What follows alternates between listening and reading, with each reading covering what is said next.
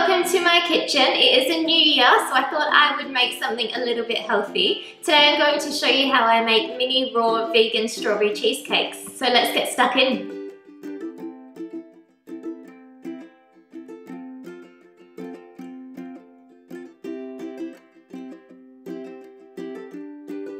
Now the ingredients I'll be using today, for the base I have 1 cup of macadamia nuts, half a cup of walnuts, half a cup of pitted dates, 1/4 cup of shredded coconut and a pinch of Himalayan salt.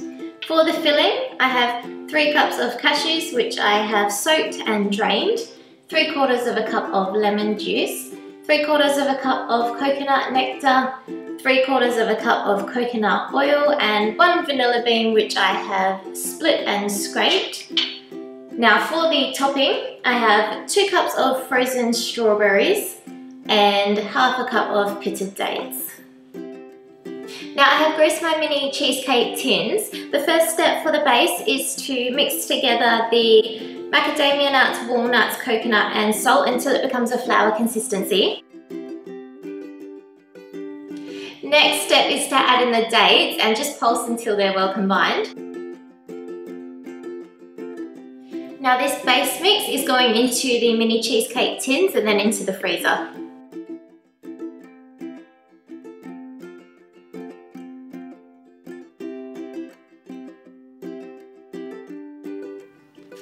Now for the filling, I'm going to process all the ingredients together on high until it's nice and smooth. So that's the cashews, the coconut oil, the lemon juice, the vanilla bean and the coconut nectar.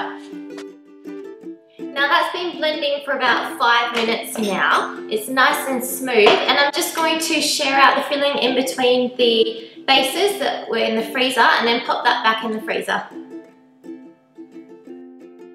And last step is the topping. I've got the frozen strawberries here and the pitted dates. I'm just going to pop them in the blender and process them until they're smooth.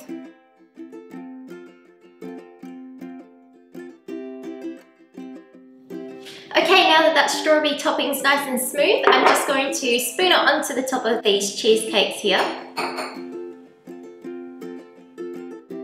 Now these little ones are going into the freezer for at least 4 hours, and when you're ready to eat them, you just defrost them for about 10 minutes, and that's it. Easy, raw, vegan strawberry cheesecakes.